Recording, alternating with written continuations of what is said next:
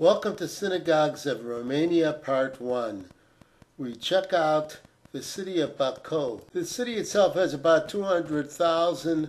The metropolitan area closer to 600,000. So we're looking at what is supposedly called the Serial Merchant Synagogue. And it is one of supposedly two remaining synagogues in the city since World War II. It was originally constructed in 1887. It is now an historical monument. In 1920, there were probably about close to 24 synagogues in the city. In 1899, there were about 16,000 Jews living here. In 1930, the number went down to about 9,500. Our next location is Brasov, which is in the Transylvania area of Romania, and has about 550,000 residents in its area. This is the Jewish Community Center. It's next door to the synagogue, which we've seen called both Beth Israel and Beth Shalom. Shabbat services are held every Saturday morning. Once a month there's also a Friday night Kabbalat Shabbat service, including an evening minyan and Shabbat dinner. The premises also hosts a kosher restaurant. The rabbi of the community is Tzvika Kfir.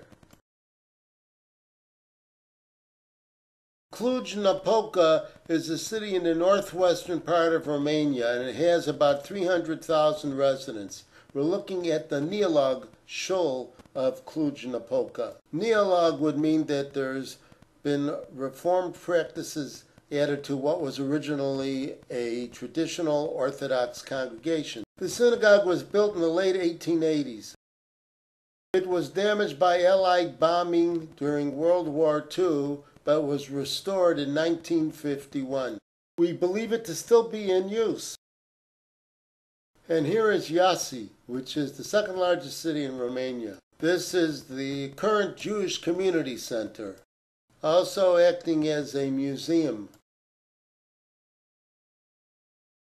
Coming up, we check out the Great Synagogue of Iași, which is the oldest surviving synagogue in Romania. It's protected by the National Register of Historic Monuments. It was initially constructed in 1671. It's gone through several renovations over the centuries, the most recent being between 2006 and 2018.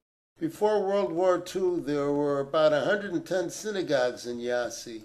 Today, there are a few remaining Jews who really care. Here was the imposing Decibel Street and Talmud Torah Synagogue in Satu Mare, or as known in the United States, Satmar. There are very few Jews left in Satu Mare. Stay tuned for part 2 as we check out synagogues in Bucharest.